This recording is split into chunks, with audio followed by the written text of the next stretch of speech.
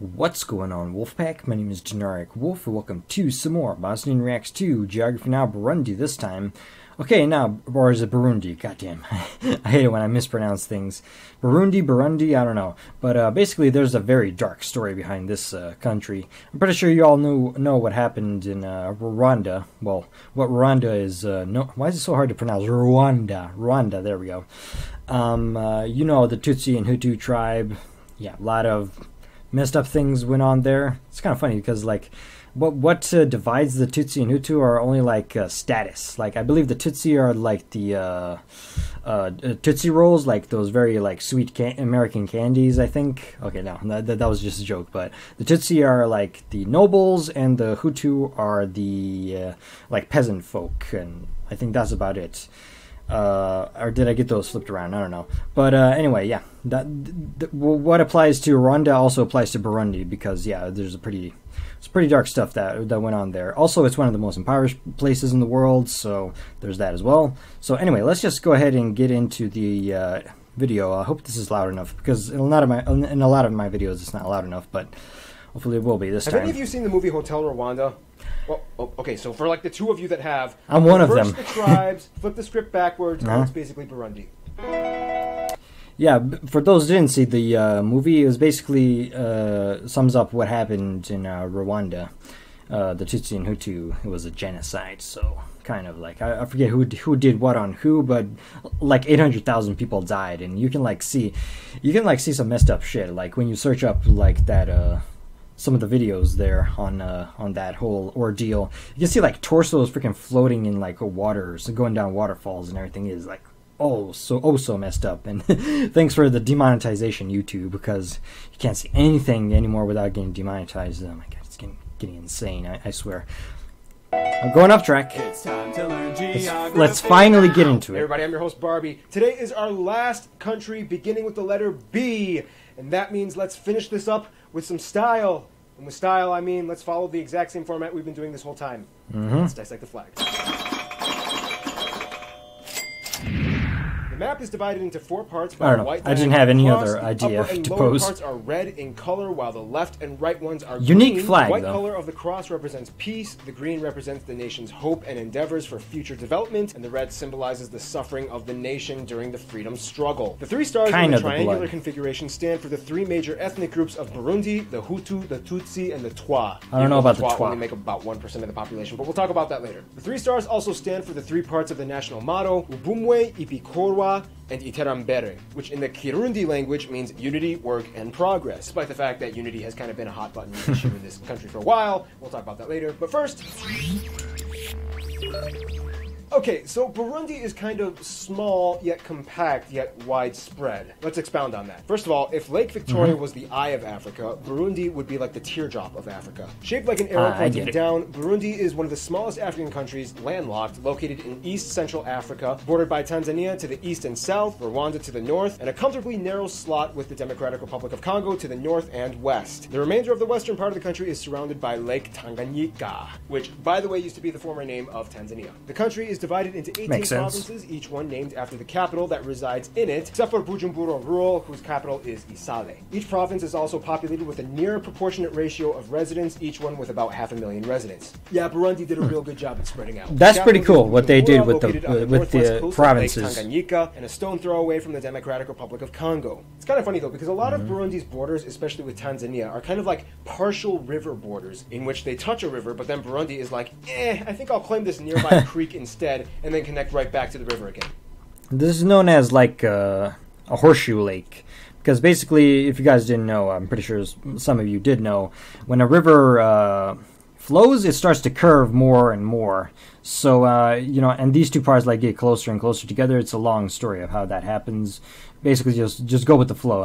See what I did there? Eventually, these 2 sides will touch, and the river will start flowing this way instead of, you know, the way it went before. It started meandering. And that meandering part ends up as a lake. It's known as a horseshoe lake.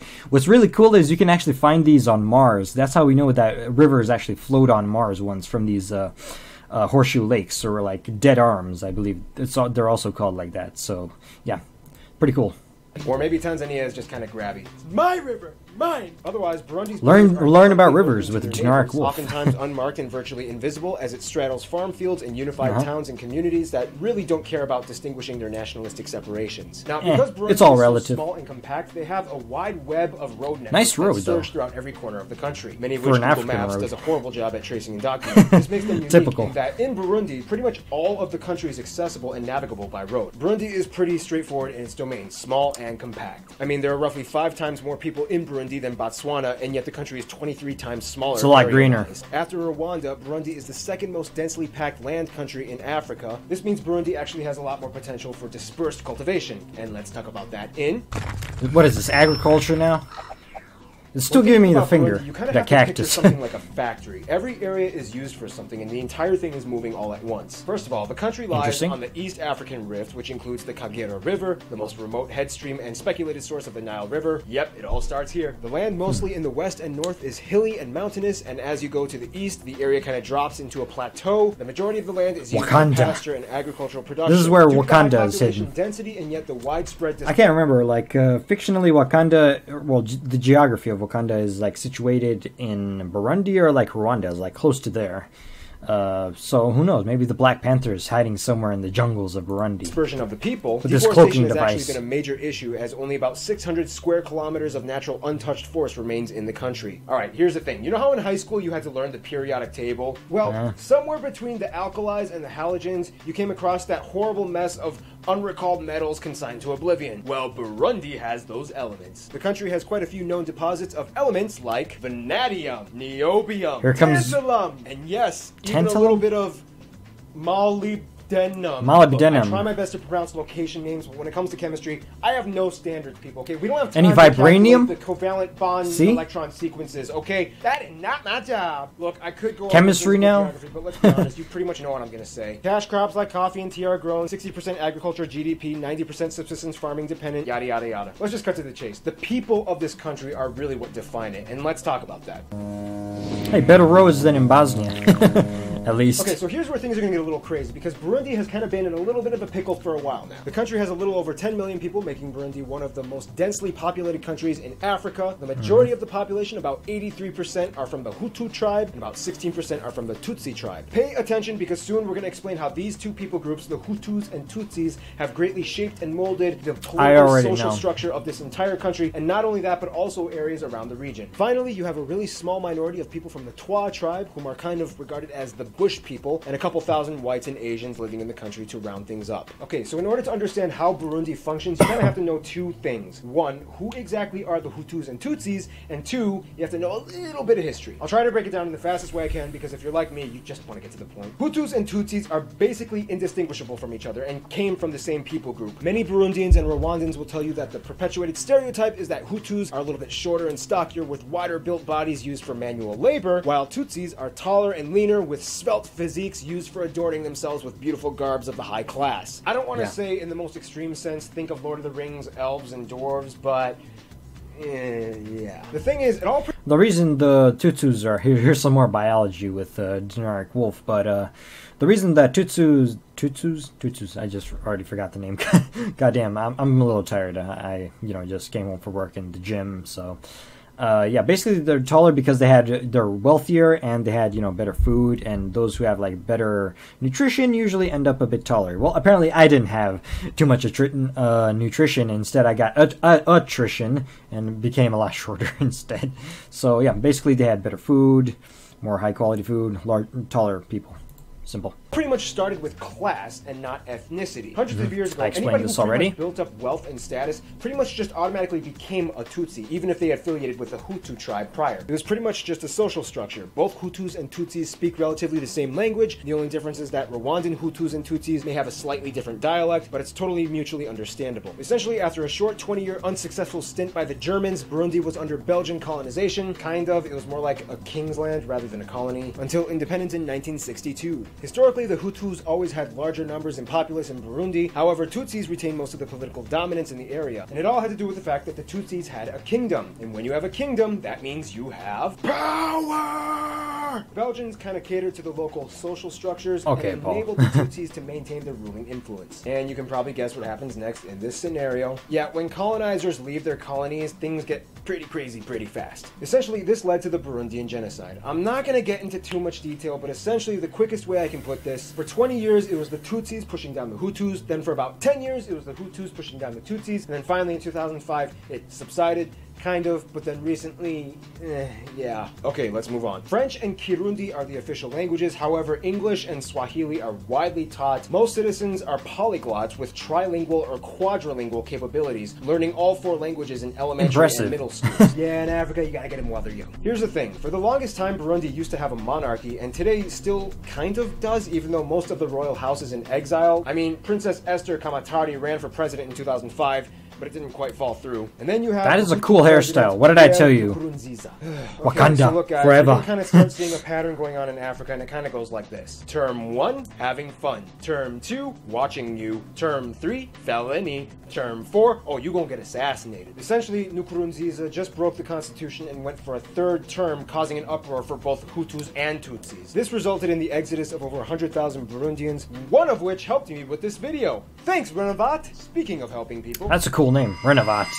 Is he from Wakanda? It sounds like a name from Wakanda. Who was so dramatic about their ex that they just broke up with that they kept using you as a crutch for consolation, and for a while you tried to console them for as much as you could, but then you kind of got a little tired of all their calls at 2:45 a.m. and then you put an embargo on them. Yeah, that's kind of like Burundi. Burundi is dramatic. Since independence from Belgium, the country has pretty much either been in a constant state of internal conflict or straight up civil war. Although some years were a little bit more calm and peaceful in comparison to others, overall there's this perpetual looming ambiance of tension that covers the entire area to this day. This is partially the reason why Burundi doesn't really have a wide tourism sector. It's kind of like being invited to dinner at your Italian cousin Vito's house on poker night.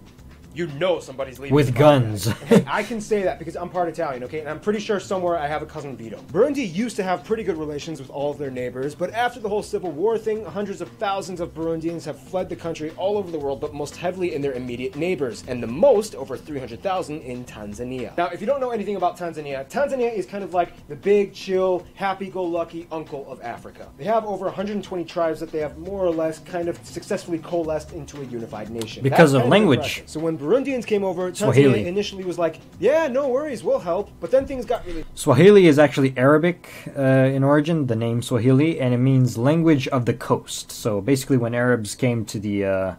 Arabs did, actually, like, at one point take over, like, Eastern Africa. It was the Omani Caliphate, or Emirate.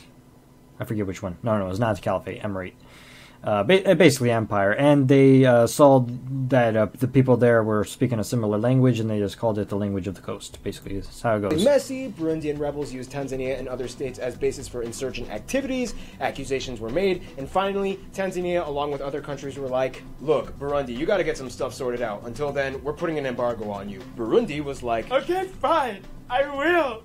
Jeez. And in 1999, the embargo was lifted and relations have gotten better, kind of. I don't know, well, whatever. Belgium, of course, has relatively good relations with Burundi, despite some unfavorable historical incidences that leave a sour taste in their mouths, but they've moved on. Embassies exist in both nations, numerous... This is a different shade of green than this one, which is what I noticed. Like, all these African states have their own shade of... Well, it's probably down to the soil structure and the type of plants that grow there, but still... This has like a more mollisol structure. I'm not going to get into agriculture. Burundians live abroad and are born in Belgium. Surprisingly, South Korea is a good friend. After the genocide ended in 1993, Korea stepped in and was like, hey, we get the whole nationalistic division thing.